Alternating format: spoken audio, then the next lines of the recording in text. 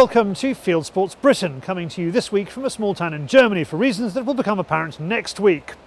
Coming up, is your shooting shoddy? Has your wad gone walkabout? Do your shots go south? You need the new tracker.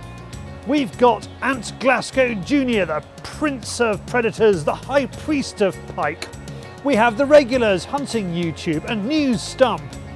First, let's slow the pace down a little bit and join Byron Pace, sporting journalist, to learn how to walk and stalk into a Roebuck.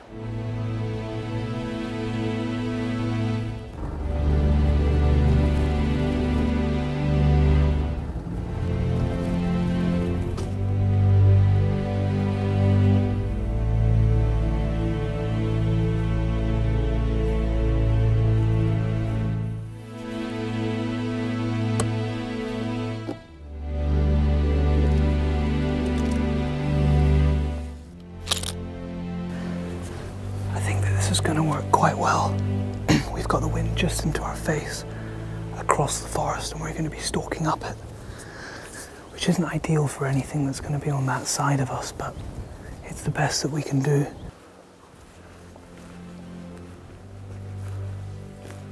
We can hear a lot of farm machinery in the background. I'm not sure exactly what they're doing, but there's a lot of sowing and ploughing going on at this time of year. You need to use these things to your advantage. If you've got background noise like that, it can help cover your own noise.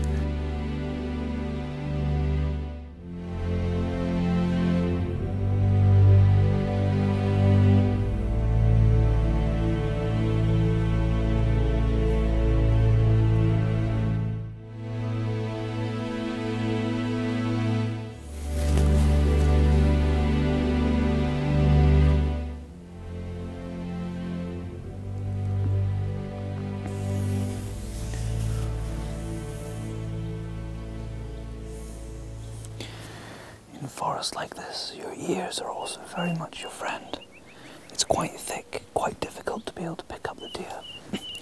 It's a very good idea every so often just to sit down in an area where you can see stuff moving through but might be quite difficult to pick up and just listen. We don't have too much wind right now, so there's not too much disturbance. I can hear some birds and the odd wood pigeon making a noise above me, and just listen to the ground crunching. It's very dry in here. The sticks make a lot of noise, and as quiet as deer are, you can normally hear them coming before you'll see them in an area like this. Give it 5-10 minutes. It lets the forest calm down around you as well. Okay, I've just spotted the first row. You can just see its back out here in the, I think there's a rape field. The rape's standing about knee height at the moment, so all I can make out is its arse basically sticking out.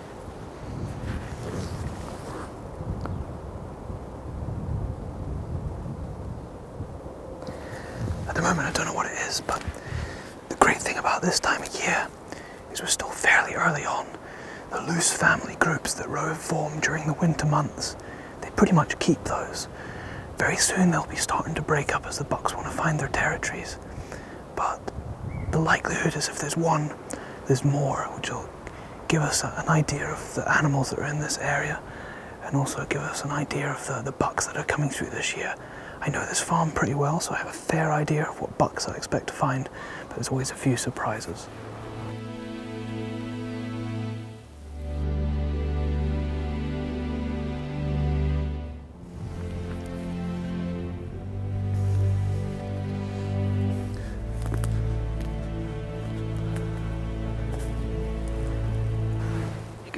It's quite active. We've got a run down here and prints from roe deer all the way along here. At the moment I don't actually know where this roebuck's got to. I can't see him. As you can see, we've done a full circle because there's the Land Rover, but I don't think he's gone anywhere. I don't think we spooked him. We weren't being particularly quiet, but we had the wind in our favour and we were deep in the forest. I think it's likely that he's either just dipped out of view or he's couched up lying down. So we'll nip over. You're going to use the Land Rover as a bit of cover. He's been sitting there the whole time he's been out in the field. And we're just going to sit and watch for a little while. But the buck's nowhere to be seen. I'm pretty convinced he's probably sitting down, couched up. So we're going to open this gate here. Just have a real nice, gentle stalk down the valley. Might have a spy just from down here because you can get a pretty good view all the way down onto the valley bottom. And usually if there are a few roe deer out, you can spot them. Then we'll go on through and stalk it all the way to the end. Oh, hang on, there he is, he's back out. Just as I say that, he's there. So I'm just going to slowly get to the ground to get out of sight.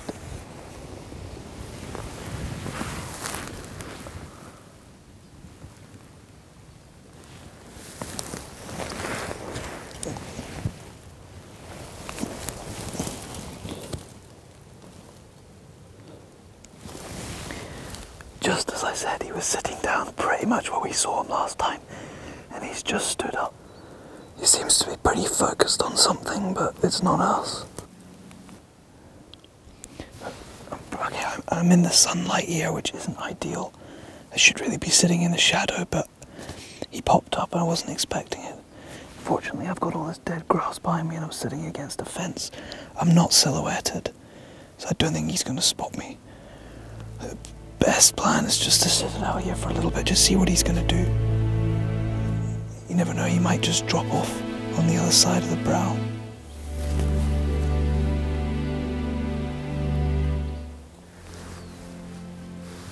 He's not long stood up and he's actually sat back down again. So what we're going to do, we're in a pretty poor position here. We're going to make haste out of the way. I'm going to try and find myself a better position down there. Something is possibly within range. And then we can reevaluate from there. But I'm going to use this opportunity to get out of here.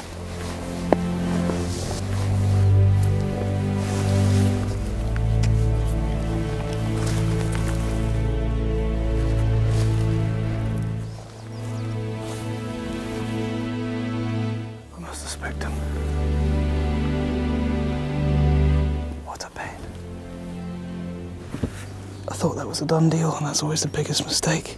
I think the job's done before you've completed the task. Thank you, Byron. Now somebody else who does things gently and it doesn't always come off. It's David on the Fieldsports channel News Stump.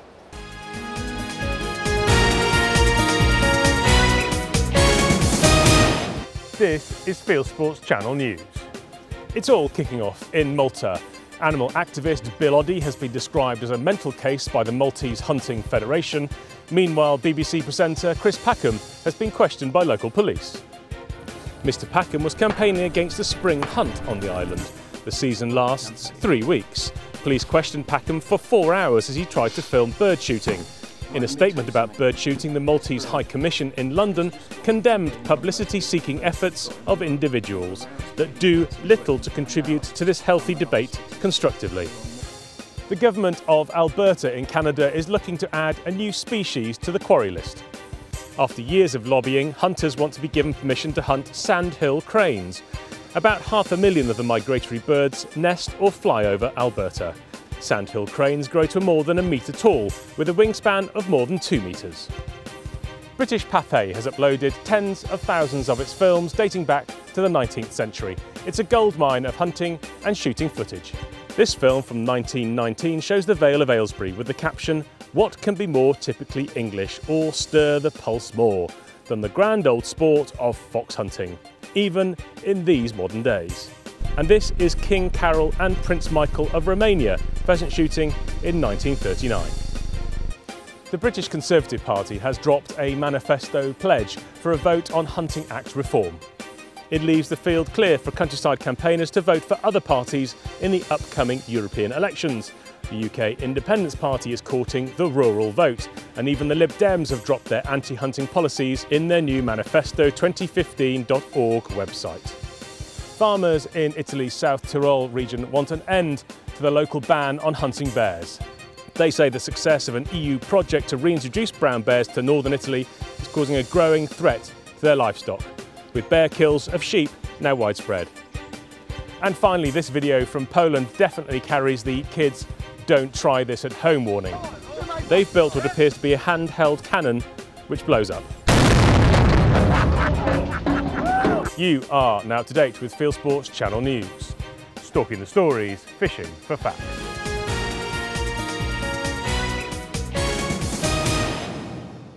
Thank you, David. Next up, sporting shooter editor Dom Holtam is disappointed with his shooting.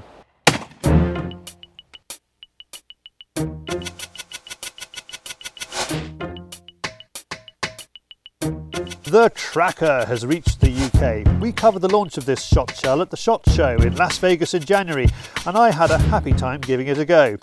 Well, now it's time to turn to the experts, and we choose sporting shooter editor Dom Holtam to pass his inscrutable gaze over them.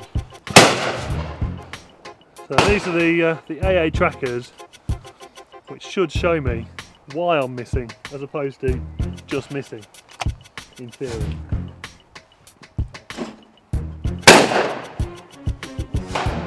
Well,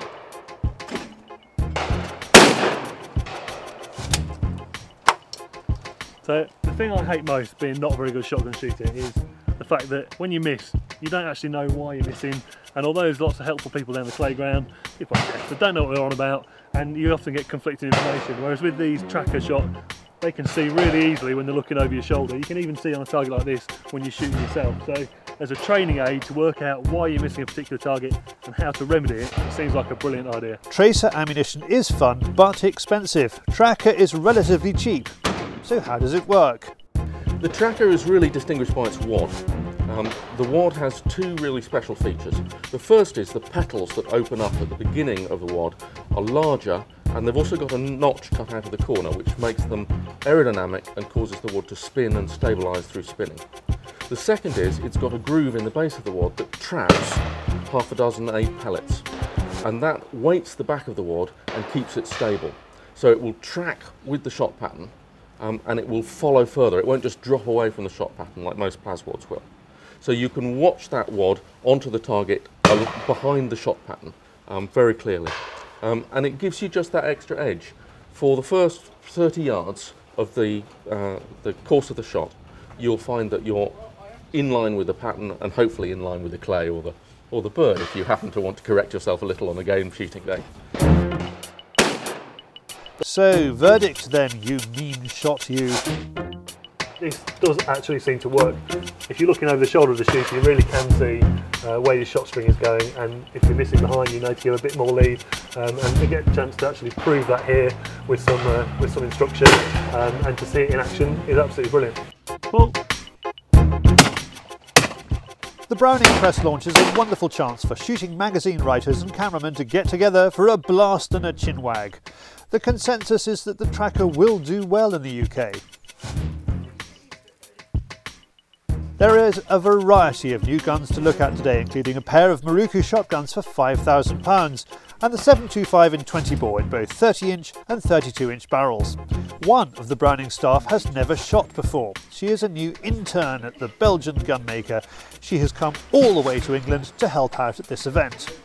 I've never even held a gun before, so it was brand new for me, and I don't know, I heard scary stories about like how it comes back in your shoulder and in your face, so I wasn't really sure. But then the team was really nice and they made me feel comfortable, so I felt like trying it. you hurt your cheek a bit. Yeah, I did the first time. I think I wasn't ready for it, so I didn't stick my cheek on the thing enough and it just hurt me. But then I hit a clay and that was awesome. And if you want to know more about the Tracker, which is launched in the UK and across the world, visit browningint.com. Next up, fresh from Fishing Britain, it's Ant, not a six-legged terrestrial, but large and hairy pike-catching Glascoe Jr. Bit rural here, isn't it? Yeah. To be fair, this is my kind of fishing. Is it really? Yeah, I love it. You know, I got you down as kind of super urban, catch fish off a piece of tarmac. The thing is, I grew up fishing urban areas, but my parents wanted to get me away from Manchester, and I grew up on Anglesey. So it's rural, but this is what I call real pike fishing. You know, it's extreme. What was it about predators? We call them. Do you call them predators or you call them pike? Predators, yeah, predators, pike, perch, zander. What really grabbed me by the nuts with the predator fishing is my mum hit a decent chub, and there was a pike attacking a keep net. From then onwards, as my mum was bringing a chub in, this pike grabbed the chub. A small boy looking at a predator, that face in the eyes, and thinking, you know what, I want to fish for them for the rest of my life.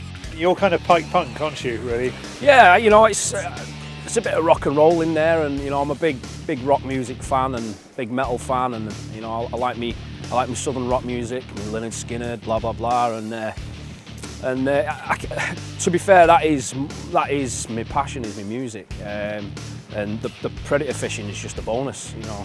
Dream fish, last day on earth fishing. It'd definitely be fishing for bass and pollock with my dad. Definitely, you know. Funny, we always go back to our roots, don't we? Definitely, 100%. I would, if I had to choose between the bass and the pollock, I'm going to get shot for this, I'd have to choose the pollock. It would be North Wales in a certain area, and I would pollock fish on light tackle. From tough talking Mancunians to the wider world of hunting and shooting on YouTube, it is Hunting YouTube.